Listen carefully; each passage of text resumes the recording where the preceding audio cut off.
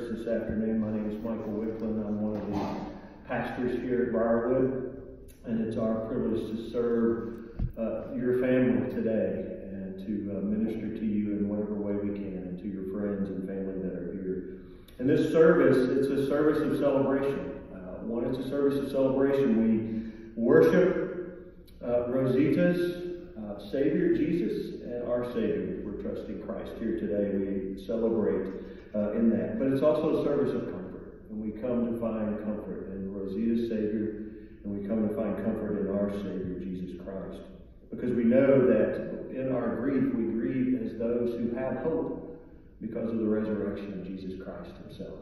And that's where we place our hope and find our comfort in times like these. But it's also a challenge to us. So it's celebration, it's comfort, but it's a challenge. And it's a challenge for us to consider the question, what do we do with death? Death is not natural. Death is an enemy. And we will all one day, 100%, face the same mortality rate as Miss Rosita has. And so what do we do with death when that comes? And so that's the question for us. Where is our hope? That's the challenge for us to consider. So let me pray for us now. As the psalmist in Psalm 103 of David's Psalm said, "Bless the Lord, O my soul, and all that is within me. Bless his holy name. Bless the Lord, O my soul, and forget not all his benefits, who forgives all your iniquity, who heals all your diseases, who redeems your life from the pit, who crowns you with steadfast love and mercy, who satisfies you with good, so that your youth is renewed like the eagles." And Father, we come here today to worship you, Miss Rosita's Savior, to celebrate her life, to find comfort in you, Jesus, her Savior and ours, and to look to you for hope in the midst of our grief. And with the psalmist, we do bless you, O my soul, and all that is within us, we praise your holy name. So be with us now in this service, as we come and as we celebrate, as we find comfort, and as we remember. We pray all this in Christ's name. Amen. Would you please stand as we'll sing, and the words are in your order of worship for Amazing Grace. As we'll sing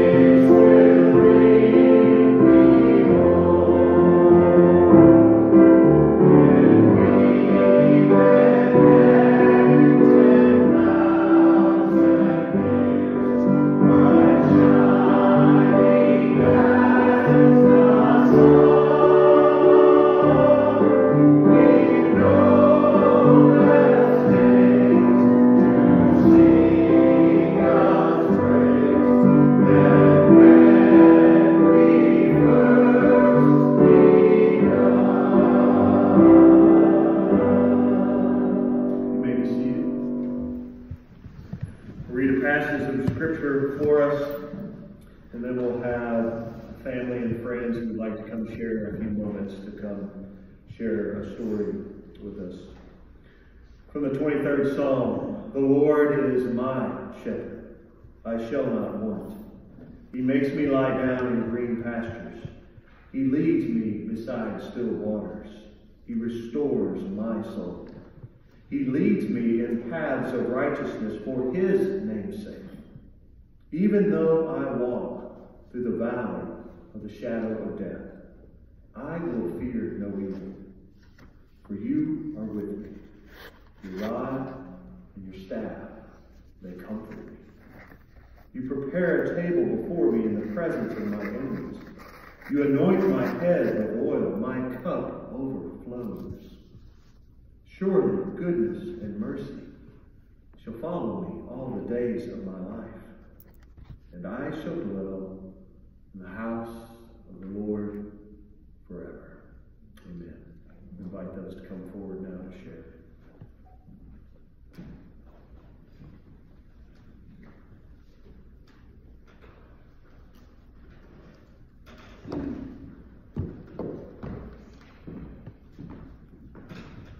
Can everybody see me? I always have a problem with the height. I got that from my mom. My name is Louis Eroles Harkins. I'm the third child out of 9. I guess you can call it, I'm the middle child. One of the middle child. We call my mom Inay, is the word for mom. I-N-A-Y. I can only describe my mother as an individual who is an ordinary individual, and yet she's different and she's one of a kind. She's ordinary in the sense that she's one of those little girls that was born on the eastern part of the Philippines called Visayas. And her hometown is the next town to Leyte. If you go back to the U.S. history, Leyte is the town where Douglas MacArthur landed. And for that reason, she goes by 2 different birth dates. We never know what day or what year. It's supposed to be 1926 or 1930. We really never know. And so, we're actually been haunted by this nightmare every time because of the legal system. You know, her passport is 1930, but then in the hospital it was 1926. So we had to go through a lot of legal stuff to go, you know, but that always haunts us. However, she enjoyed that because she celebrates 2 birthdays. She would call me and say, my birthday is coming up. I said, no, I'm celebrating in September. So, and she is a very common person because she really had gone through a lot of adversities from from being poor, and then she became a single mother at the age of 50, and I think there was, how many, 7 of us at that time? No, 8 of us at that time, so, and there's only like 3 older children, me, my second brother, and my elder brother, so we kind of put our resources together to get everybody through, you know, through the hoops, and fortunately we got through it, but it wasn't easy, because me being here in the United States at that time, I have a $400 stipend every month, and I send half of that to the Philippines so that they can go on and live their life. But then again, the rest of it, my mom had to farm, you know, well, she had a diploma in dressmaking, so she's been always making dresses, so that helped her out. But most of all, by 1996, oh wait a minute, she came in 1989 to take care of my son Joey, and after we found out we cannot be with Lola all the time because we lose some social skills, so we have to go to daycare after a while. So Lola was able to move to Episcopal in 1996, and that's where all her freedom started, and everything has been rosy. She met a lot of new friends. Y'all are one of them. And she has been very independent. She was independent to a point that she lived be by herself up to the last day, I think Friday last week. Even though she has options to move to my house or my sister or my brother, you know her argument is, my bathroom is only 4 steps away from my bedroom. And my kitchen is about 8 steps to the left. So I think we all have to consider, regardless of how big your home or whether it's a multi-million-dollar home, if it's not comfortable for anyone that has to live there, it's not going to be their home. So, well, she had, the last 3 months, she really had complained about pain with me. Since I retired in August last year, and ever since then, I told her to not bother my other family because they got their own life, they got their, you know, pressures in the job. So just call me anytime you need anything. So in her pain, I have seen them on a regular basis. That she was really in pain, and she will ask me, how can you help me get out, relieve this pain? I said, Mother, the Lord will take you when He's ready. There's nothing I can do, or the institution I can do. We just have to pray. But the only thing in the Bible that I would remember about my mom, she's a very religious lady. She might not be going to church every day, but she does her novena. Novena prayers. She does the novena every day and count in her fingers so she don't miss any of the children. Because she said if she missed one, that'd be a bad luck for whoever she missed. So. And she say her rosary too. But the only thing that I remember, and she always said, even when I was a child, she'll say, well, I leave it up to the Lord. For anything, any adversity, I'll just leave it to the Lord. I will pray, and then I will work, and He will make it happen. And that has been her biblical signature. She might not tell you what number it is or whoever said it, but in the 66 years that I've been alive, that's how she told me. And it has helped, because when I tell the Lord, Lord, I really don't know what you want me to do. So just give me the signal and I will leave it up to you. I surrender myself to you. And that's essentially my mom. And she has some really, quite a bit of comedic or funny ways. When I walked to her house and she looked at me head to foot for more than a minute, I know she wants something. She would tell me, I think I like the dress, you would look good on me. She does, and she meant it. And the last thing I remember, last week, she told me, didn't you color your hair? I said, Mom, I have to color some of the roots. Well, I really need to get mine done. I said, well, when I do a little bit better, I will. She kept looking at me for the entire 2 hours I was in the house, because she felt like my hair was so beautiful it's colored. And when I was a teenager, you know how the teenager have pressure about being thin? You know what she told me? Don't just strive to be thin. It's better to have a little bit of meat, because people will think you're not starving, you have money. She always tells me that. She tells me it looks like I have a lot of money in the bank because I look healthy. And I'm not kidding. She really said that. No, you didn't want to be like a skeleton that would jump out of the coffin. Exactly, that's what she said. So, well, with that, oh, there was another last one. She kept a secret to everyone that she knew. Would you like to just tell that later on? No, you go ahead. You go ahead. You want me to say?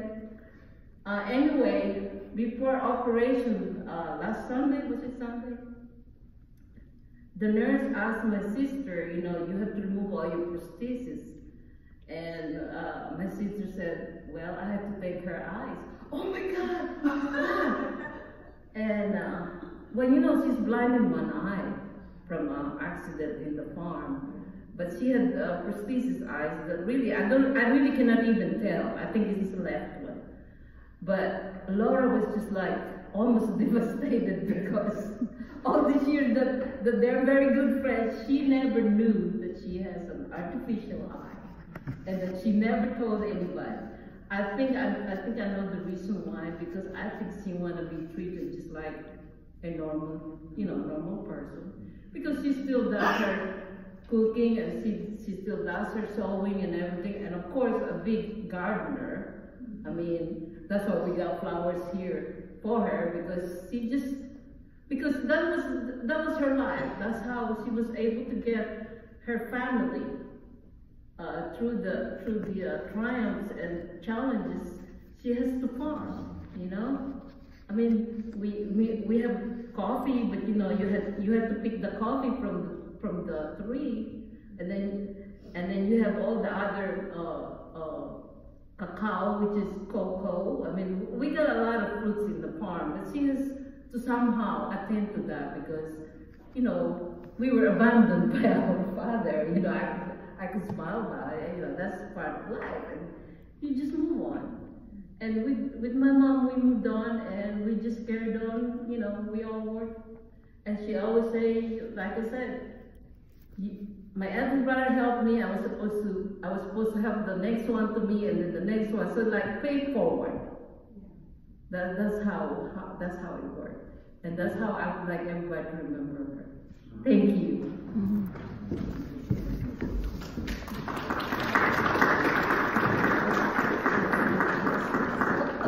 Thank you. I had 2 knee replacements. Just one last February.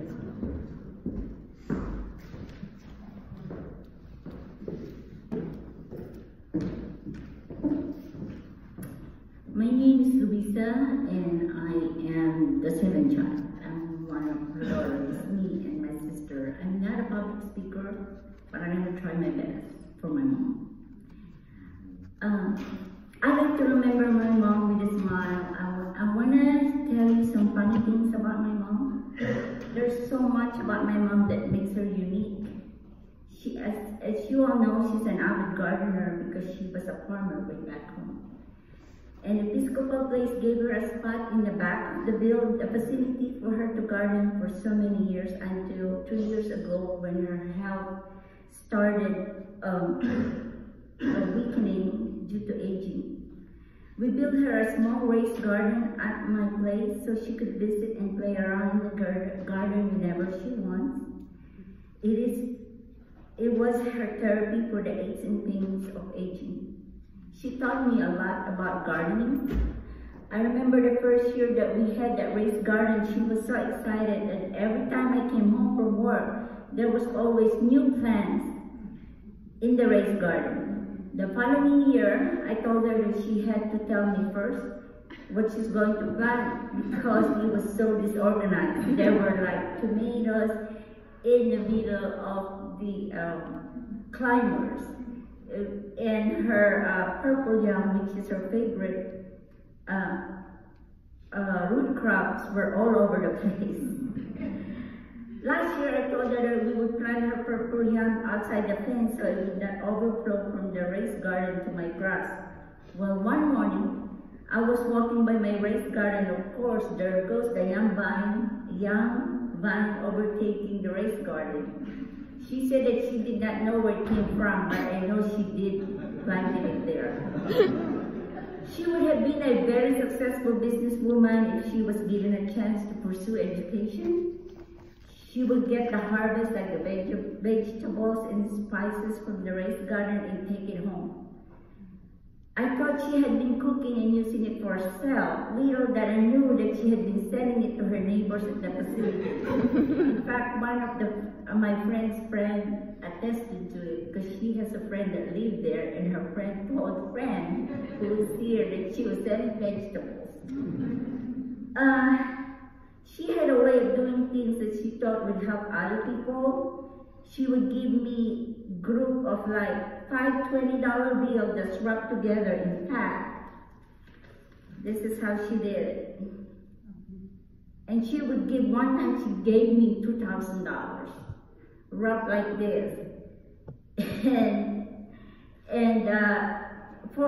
She does it to help the teller, the bank teller, so she would not have to count. But little as she know, she still had to count it one by one. So, but Carol from Apple became my friend because of it, because she knew who my mom is when I bring the dollar wrap in together.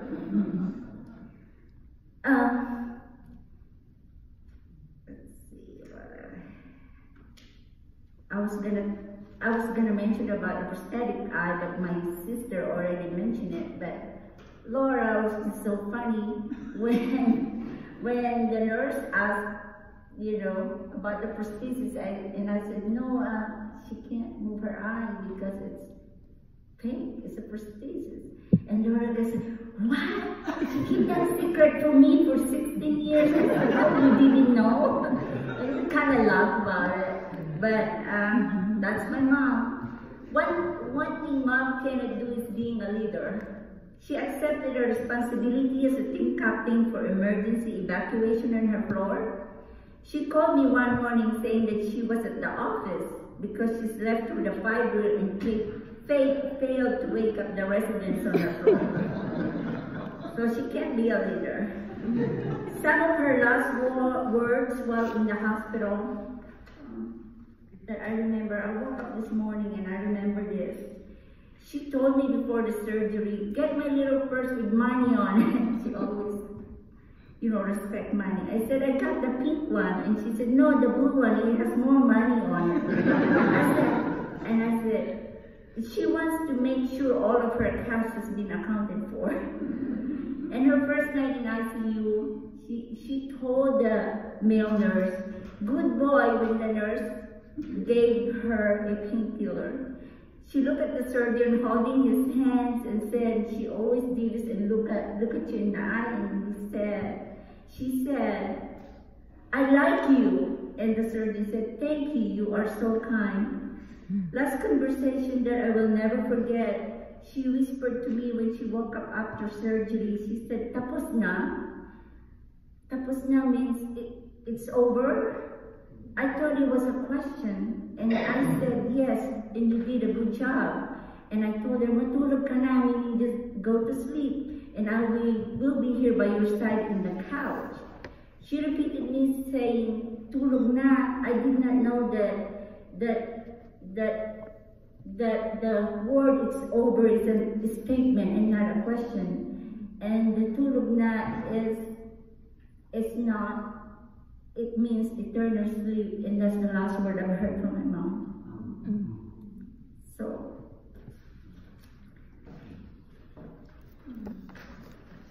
but I know she is in peace now, and she's not in any kind of pain.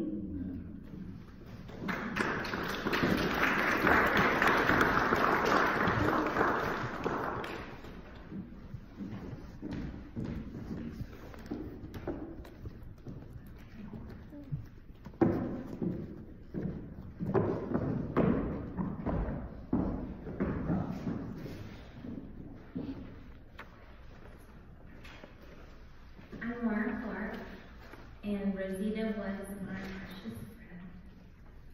She was our family's adopted grandmother, our Nana, as our children would like to call her. She held both my son, William, who's now 12 and a half, and my daughter, Naomi, age 9, on the day they were born at St. Vincent's Hospital. Their pictures are outside in the hall. It was my great privilege to hold Rosita's hand in that same hospital. This past Tuesday night,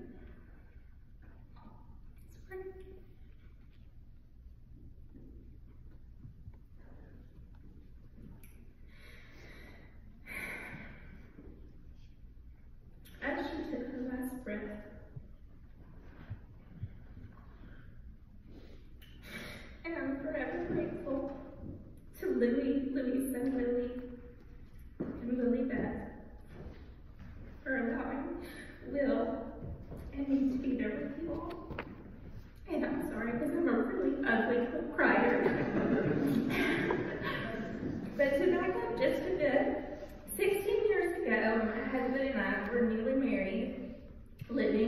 south side of Birmingham, and we'd recently begun attending Briarwood's International Sunday School class.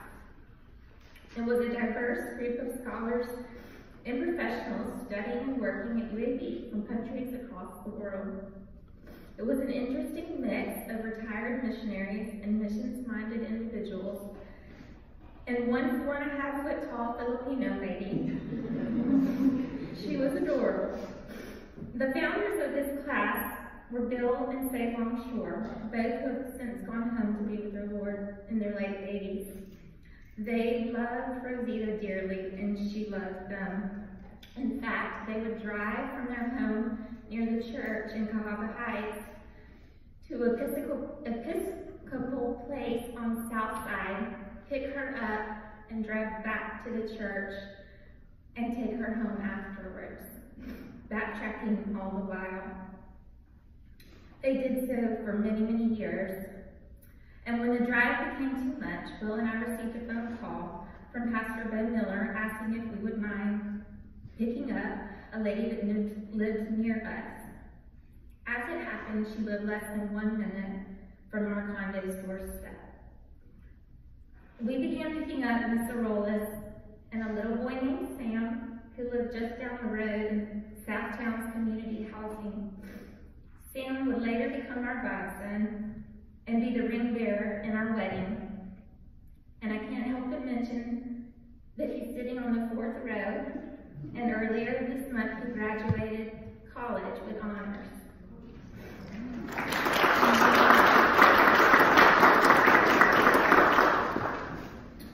Sam, Rosita, Will, and Laura. We were a motley little carpool crew. Rosita didn't warm up to us right away. There were many awkwardly quiet rides those first few weeks. But what spoke loudly to us was Rosita's love for her church and the family and friends she had had there. It said a lot of her to be willing to ride to church with a couple she didn't know, and then to keep riding with us after she did know us.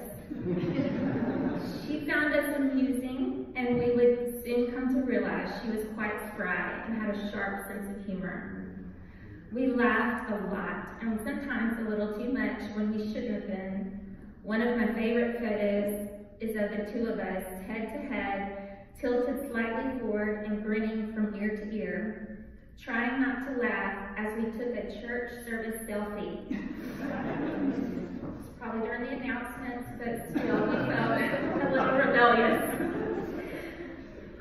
I would later post it with the caption, "It's a joy to worship with this sweet lady most Sundays, although she sometimes gives me the giggles." Hashtag pew sitting for 12 years.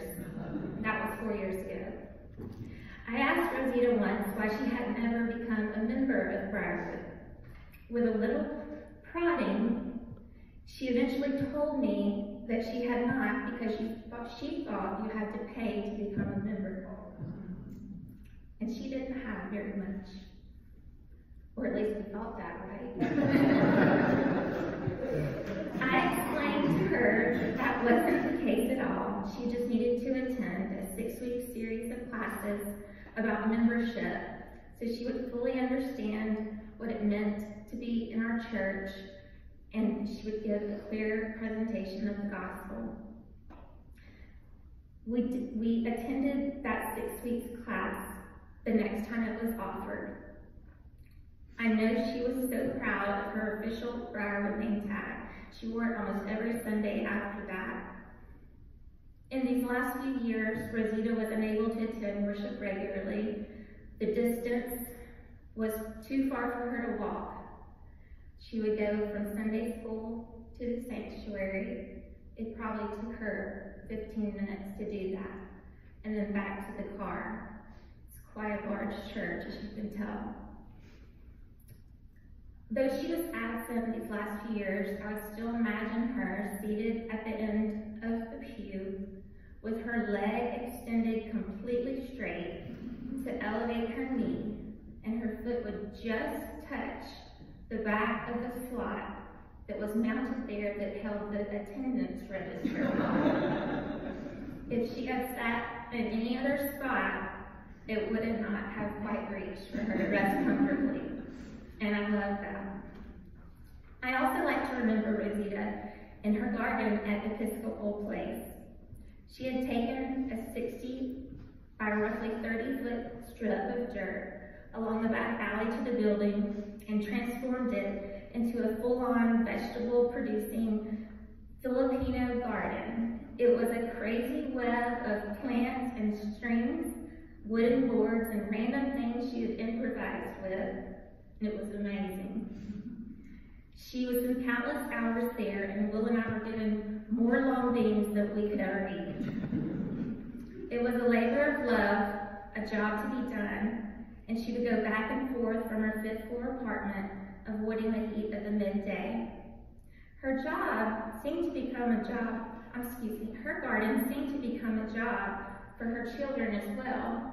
She often spoke of them coming to help her there, or taking her to buy seedlings to plant. I think it was her way of keeping them near to her. And as Louisa said, it was also a place where she could boss them around. She bossed me around a few times too. A little frustrated that I didn't know what I was doing. I was much better at taking pictures of her in the garden, and I remember quite clearly snapping a photo of her one late afternoon. She was bending over to tend to a plant, and the sun was just starting to set behind her, bathing her in a soft yellow glow. It's how I picture her now, joyfully tending the most fruitful garden she has ever grown, full of vegetables and flowers that never fade, but grow more and more lovely.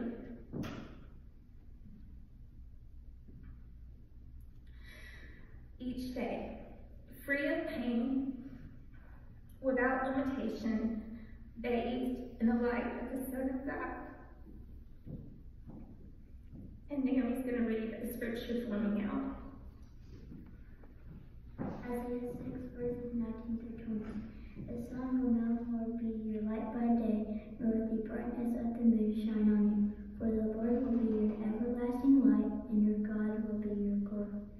Your sun will never set again, and your moon will never wane no more. The Lord will be your everlasting light, and your days will sorrow will end. And though I miss her deeply, there's great joy in knowing she is now perfectly healed, reunited with her brothers and sisters, and waiting in heaven for those she loves. That assurance came from her own lips during one of our rare serious conversations we had in the car about heaven. She told me simply, Jesus is the only way. It was her blessed assurance, and it is offered freely to us all. Blessed assurance, Jesus is mine. Oh, what a foretaste of glory divine. Heir of salvation, purchased of God, born of his Spirit and washed in his blood. Perfect submission, all is at rest. I am my Savior, am happy and blessed. Watching and waiting, looking above, filled with his goodness, lost in his love.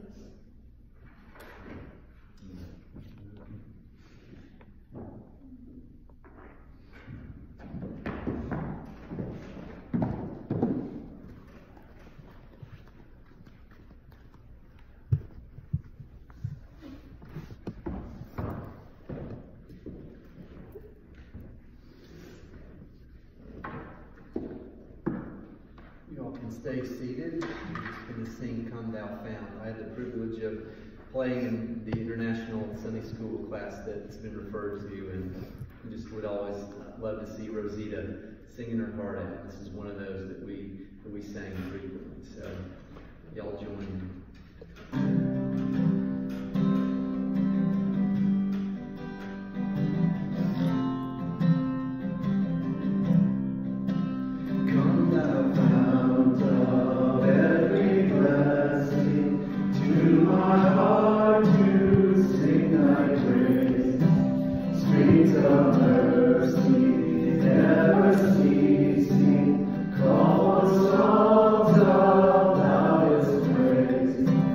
Teach me some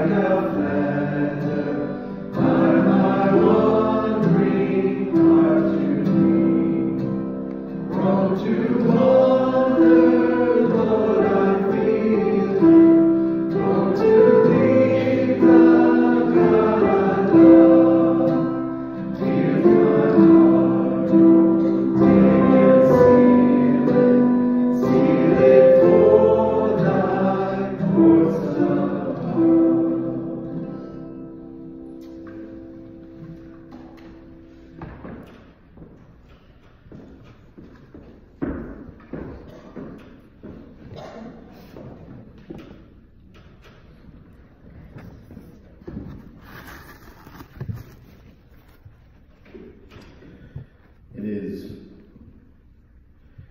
a privilege and an honor to be here with you today and to have an opportunity to share some thoughts.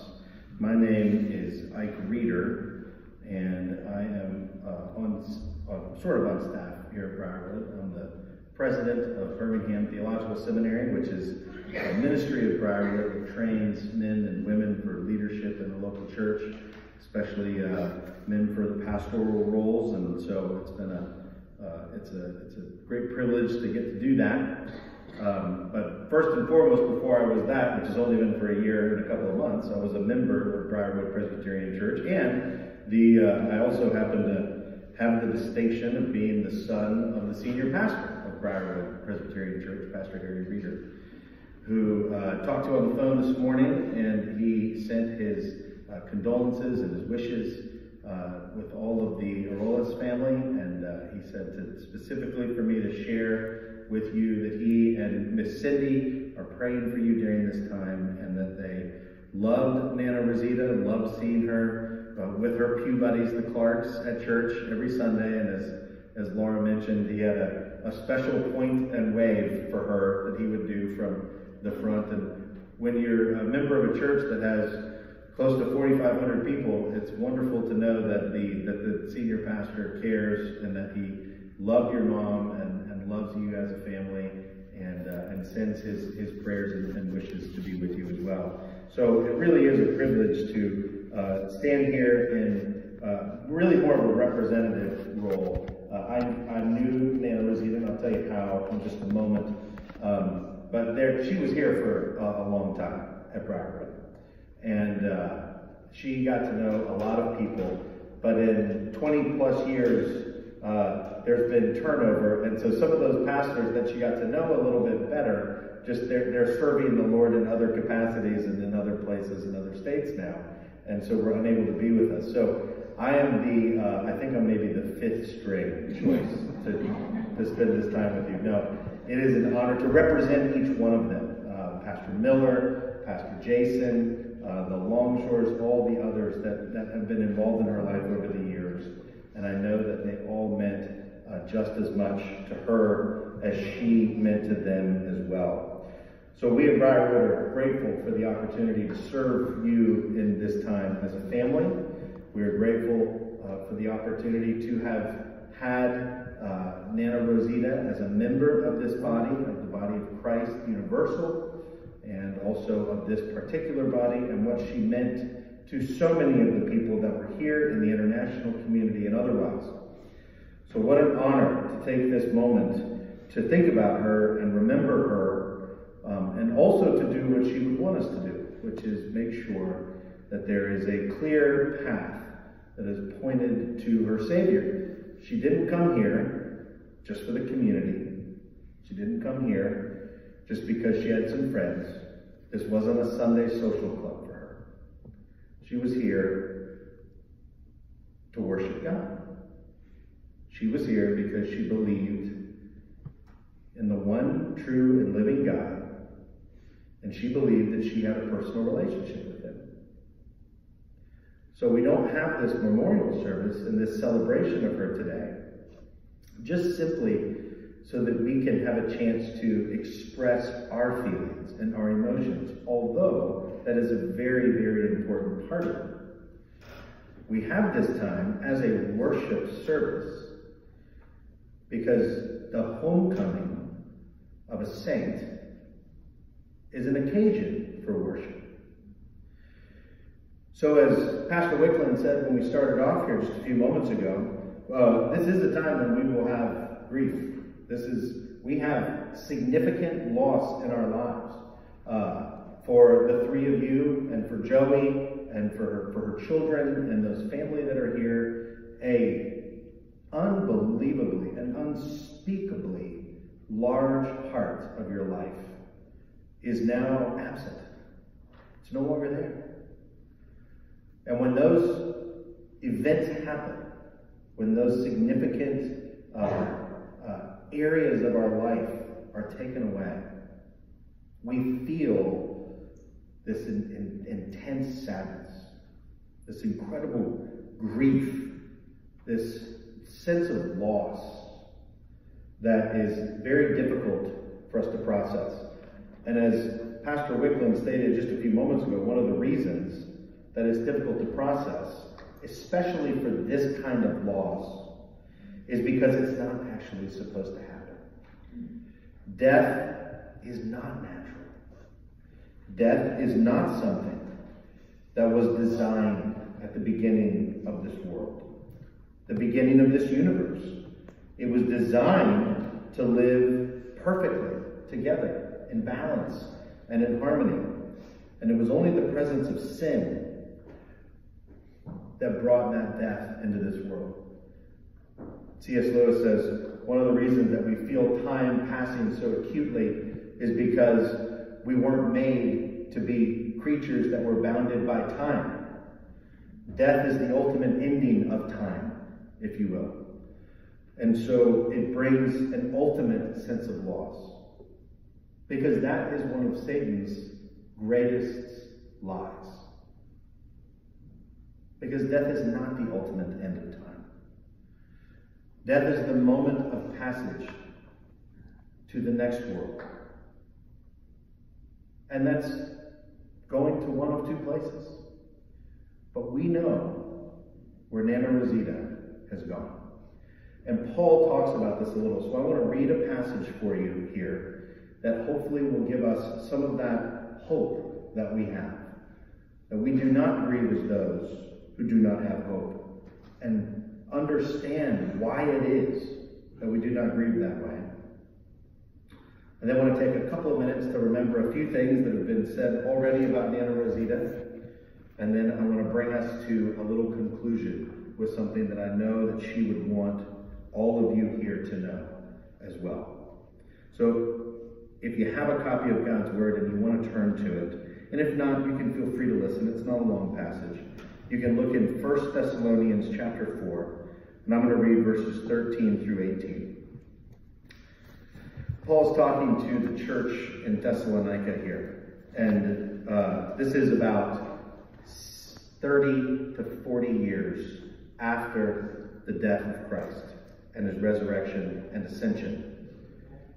And at this point in time, people that had seen and known and been eyewitnesses to the person of Jesus, they were friends with him, they were disciples, they were those who had been with him, are now starting to pass away. And people in the church at Thessalonica are starting to get concerned, and they're saying, hey, hold on a second. He said he was coming back, but people are starting to die. Is he coming back before they die or after they die? Or what are we supposed to do? And Paul writes this to them to assure them, to give them hope. And here's what he says.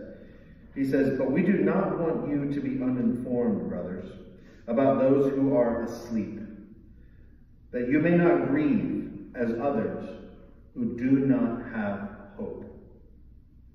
For since we believe that Jesus died and rose again, even so through Jesus, God will bring with him those who have fallen asleep. For this we declare to you.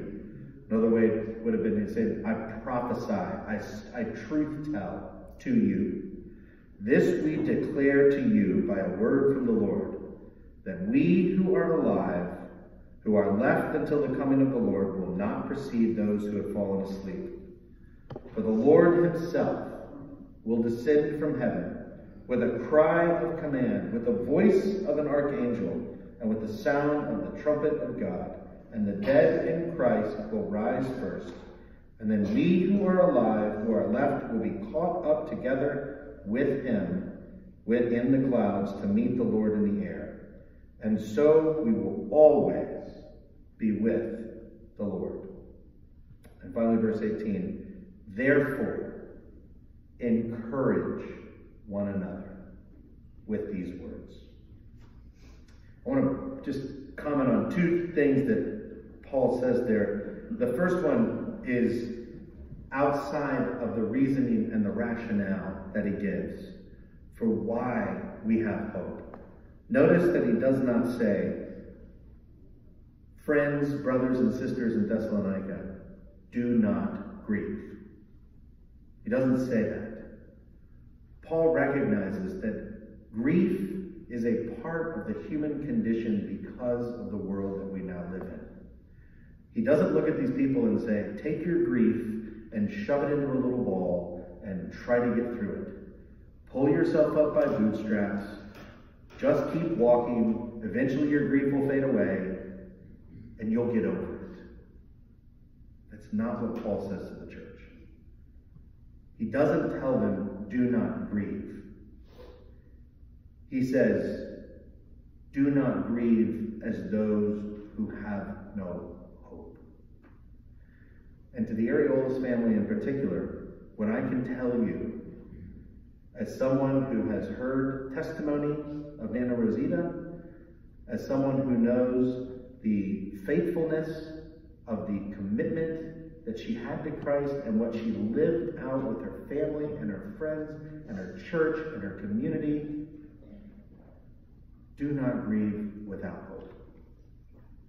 If you also know the Savior, you will be reunited with her once again in heaven for eternity in that garden that Laura was just telling us about. You will be reunited with her before the same common Savior and Lord and be able to spend eternity together. Do not grieve without hope. You have hope. But your hope isn't in Rosita. Your hope is in the Lord that she believed in. And that's what Paul focuses on there. And he tells us there, he says, the second thing is, therefore, encourage one another with these words. Encourage one another with the assurance that death is not the end. Encourage one another so that we don't dwell on the past, but we remember and celebrate that past and look forward to the future, to a time when we are reunited together and reunited with our Savior. So as you go through this time, and I want to make sure that you have that encouragement, and the reason why is because you're getting ready, you're going through a long process, and not just the process of the service today, the visitation tomorrow, the service that will be in the Philippines, coming back together with more family members, And then the long walk afterwards when all the services and the family gatherings are done. And it's the moment that you want to pick up the phone and make that phone call and talk to that person and hear them and see them. Continue to encourage one another with these words. That we know what God has in store for us. So in that vein, what we want to do is we want to make sure that we remember her well. We remember her well. And it would be a bad second dish for me to go through and retell the stories that have already been told. I did not get to know Nana Rosita anywhere near as well as Will and Laura did, and certainly, obviously, nowhere close to what the family did. But I do have a remembrance, significant remembrance of Rosita here at the church. The first time that I met her, I moved back to Birmingham in 2009 and became more active and involved at Briarwood around 2010. And got to know Will and Laura that way as well, and became good friends with them through my wife Angie, who had been friends with them before. And there was one Sunday that I remember. We were walking out of church, and I see Will and Laura driving around. But then I looked, and I took a double take, and I was like, wait a second. That's not Will and Laura. That's a really tiny, not American woman in the front seat, but that's Will. Who is that? I had no idea who that person was. And so I kind of watched, and I kind of was like, what? And then they came around the turn, and we were standing near there, and so I stopped and I waved, and Will pulls the car to a stop on the circle that goes around the church. And I leaned in, and Laura's head pops out from the back seat, and there's Will, and there's Rosita sitting there, and it was the first time I met her, and she just gave me this big smile and this big wave, and just said, hello, you know, and I was just like, hi, who are you? Who are you? You know, I don't even know. And Will's got this big grin on his face and everything else, and I think Sam was in the back seat as well, and I just laughed, and she said her name. She said, I'm Rosita, you know.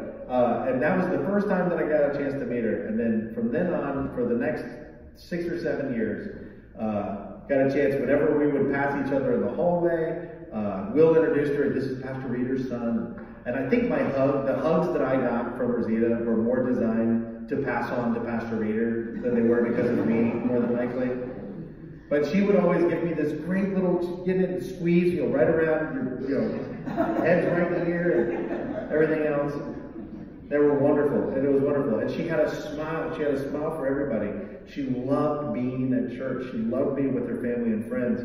And then I got to teach the international Sunday school class on a couple of different occasions. Once while she was there, and she was so attentive.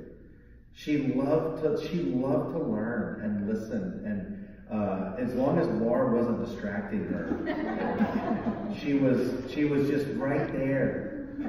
No, they had both a desire to learn and just a wonderful sense of humor. And those two things just stood out immediately when you saw her. And so when this situation occurred, when she passed on a few days ago, and Will and Laura called and asked me if I'd be willing to do this, it was certainly easy to say yes. And so in the course of that, I said, look, this is my engagement interaction with him. I told him that. And he said, well, we still would love for you to do it. Please feel free to come over and spend some time with the family if you'd like. And I said, I would love to spend some time with her daughters and to learn more about her and everything else. And let me tell you, we spent over an hour and a half. I actually looked at my watch when I left yesterday. We sat down while they were making this beautiful flower arrangement, and I got a chance to listen to them tell stories about their mother, about how she came to America, and about their family, and about all these different things. It was an incredible time. It was an incredible time.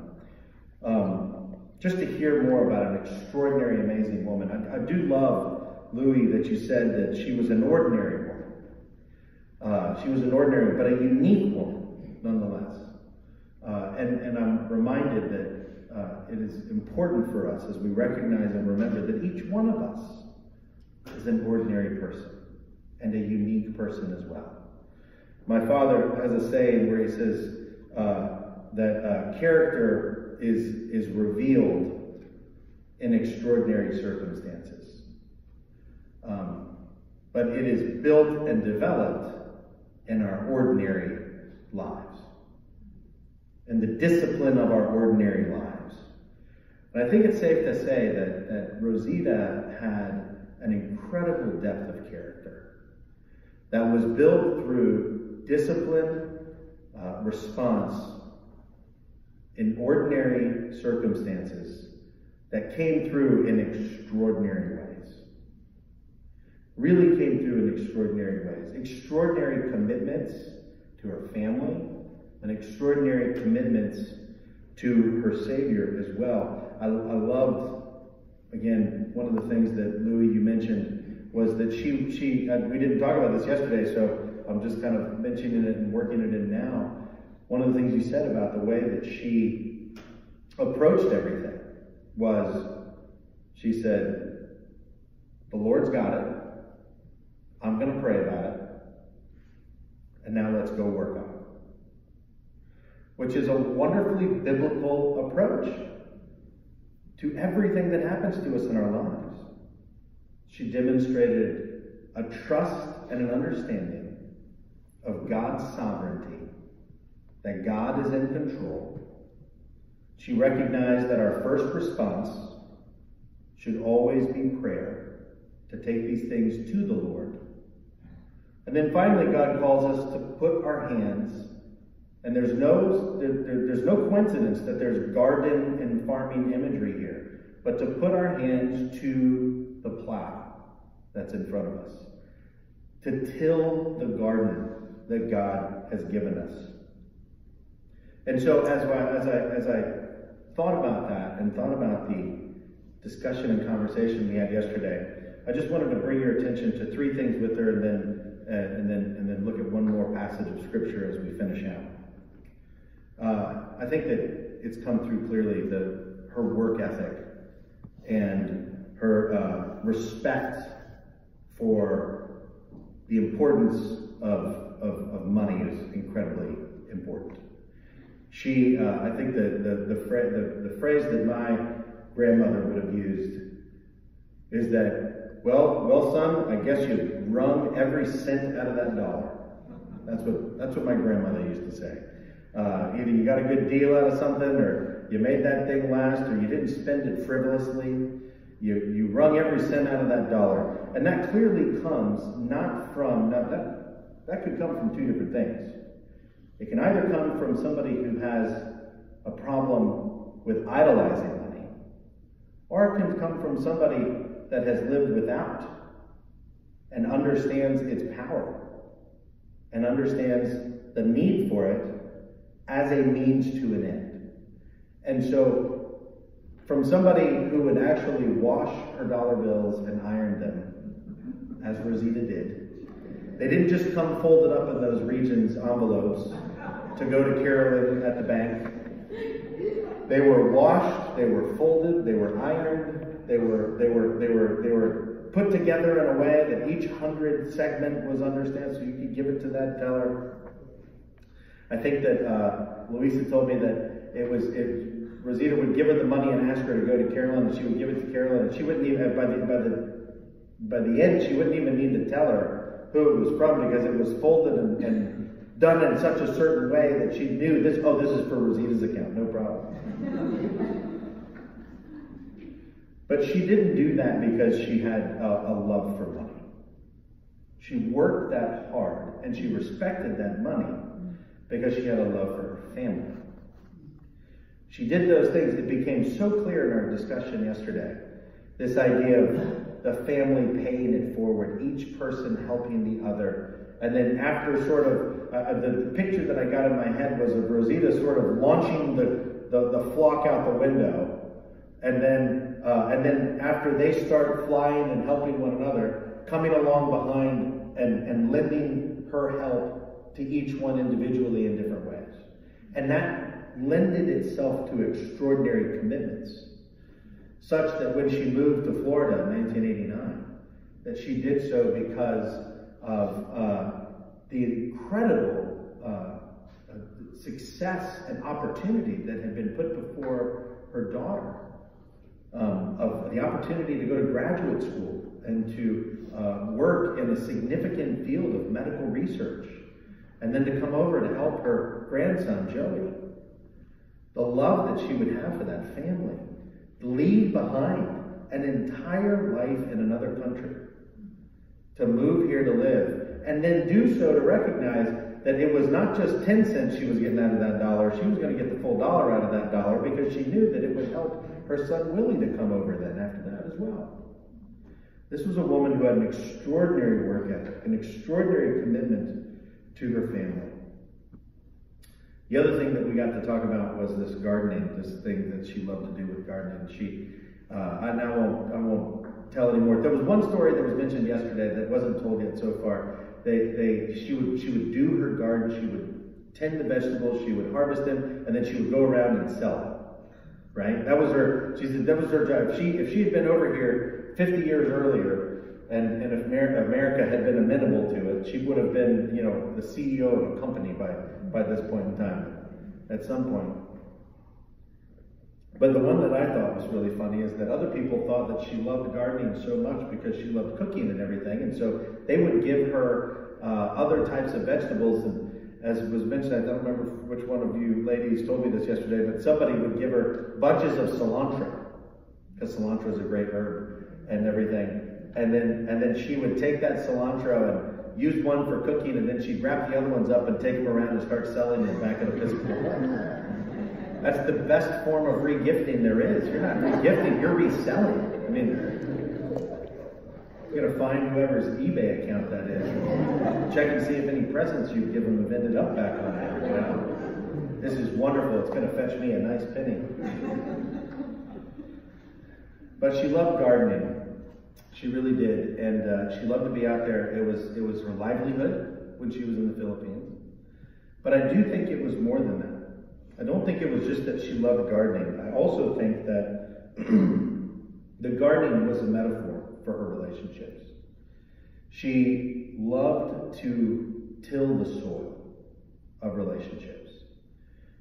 And when you have relationships, you have to remember that those relationships are not done in such a way that they are, you can't let them sit. You let a garden sit, and the garden becomes fallow. Rosita worked at those. She had relationships. She loved spending time with those people, and mostly she worked and loved spending time with her family.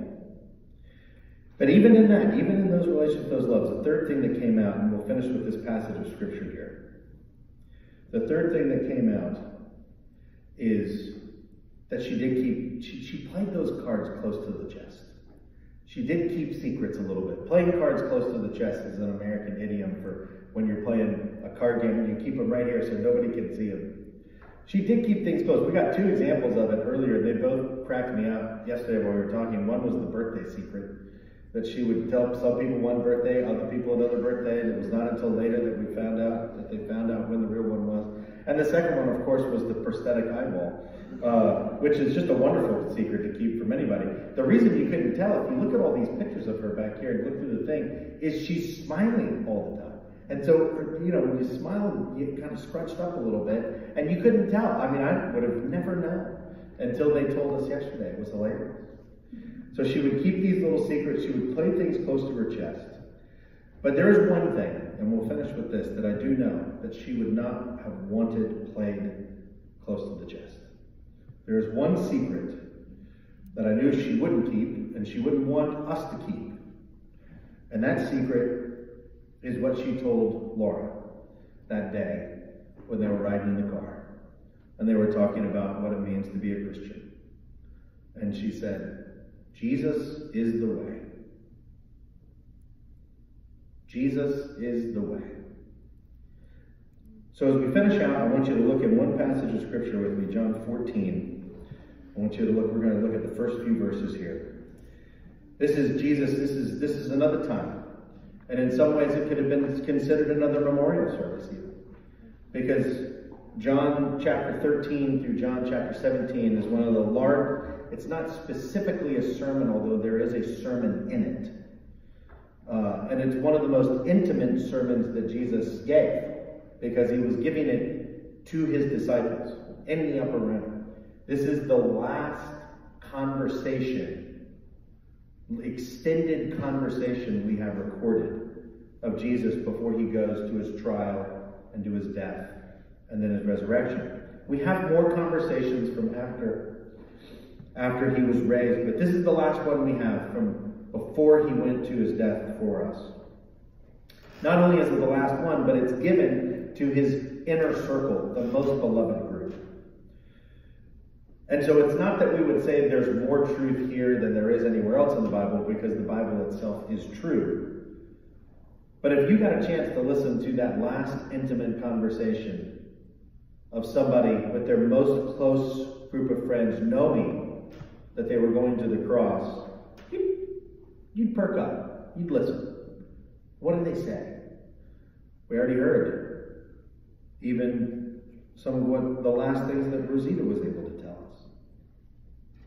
And I think that there's a connection here between what she said and what Jesus says to his disciples. So in chapter 14, this is what Jesus says to his disciples. He says, "Let not your hearts be troubled. Believe in God. Believe also in me. In my Father's house are many rooms. If it were not so, would I have told you that I go to prepare a place for you? And if I go and prepare a place for you, I will come again, and I will take you to myself, that where I am, you may be also. And you know the way to where I am going." And Thomas said to him, "Lord, we do not know where you are going. How can we know the way?" And Jesus said to him, "I am the way. I am the truth. I am the life. No one comes to the Father except through me. If you have known me, you would have known my Father also. From now on, you do know him and have seen him." When Rosita made the claim, Jesus is the way, the claim that she was making was that she had seen the Father, because she had seen the Son. She had seen Jesus. She knew Jesus. And so she knew the Father. Because in him we're adopted into his family. And so Rosita is with other members of the eroles family that have gone before her, that knew Christ. She's with the family of God. She's not preparing the way. Jesus prepared the way. She gets to enjoy the fruits of not seeing the Father through the Son, but now seeing the Father face to face. And she wants everyone in here to know. If she could be here now, she would tell you, Jesus is the way. Come to the Father through him, and you will never live as one who has no hope. You will have hope and great joy at all times, even in times of greatest grief. Let's pray. Father, we are grateful for the opportunity we had to be here before you today in this service of worship, as we worship you while remembering the life of our dear, dear, dear sister in Christ, mother in faith, mother to her family, grandmother, great-grandmother. But Lord, we also know during this time, while there is great sadness, there is also great hope. And we pray, Lord God, that as we remember Rosita with fondness, with love, with laughter, we will also remember that she loved you. And we will know that as we face the same death that she has now passed through, that on the other side is the Father, with a path prepared by the Son, who offers it freely as a gift to all. We pray that all will come to know you, Lord, and join Rosita and you someday. In your name we pray. Amen.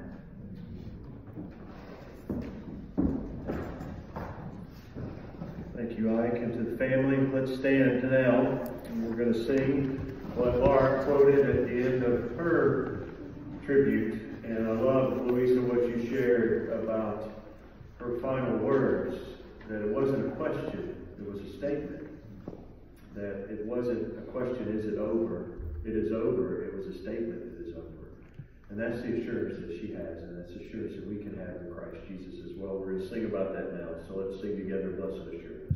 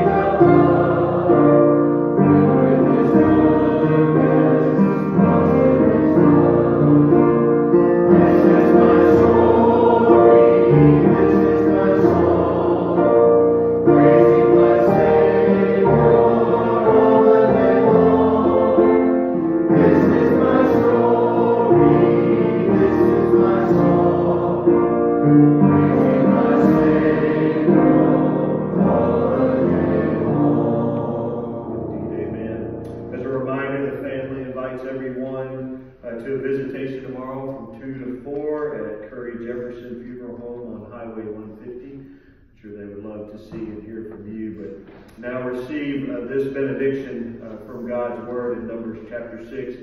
The Lord bless you and keep you. The Lord make his face to shine upon you and be gracious to you. The Lord lift up his face upon you and give you his peace this day and in the days ahead.